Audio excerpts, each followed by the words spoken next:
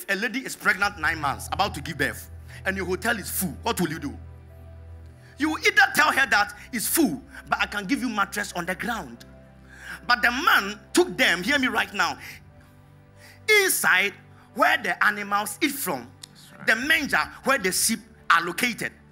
But although the man was trying to play wicked, the man didn't know that if you let the boy be born, hear me right now, if you let the boy be born with the sheep, you don't know that the boy going to be born is going to be a shepherd. That's right. And every shepherd is supposed to be connected to the sheep. Jesus. Sometimes people want to be nasty to you, but it is God connecting you to your. Jesus. The last to say the amen will be the first to receive it. They tried to stop you, but they didn't know you were a shepherd. Can I see some sheep here?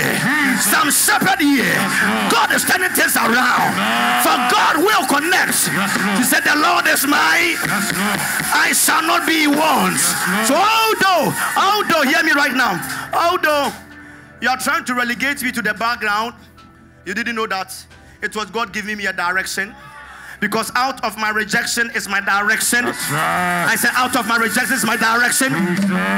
Can I speak to just 10 people here? Yes, sir.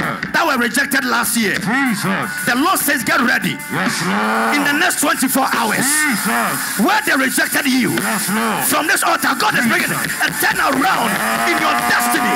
Let there be a shift over your destiny. Let the altar, let the altar. Let the altar, let the altar, let the altar, let the altar, let the altar. Yes, Lord.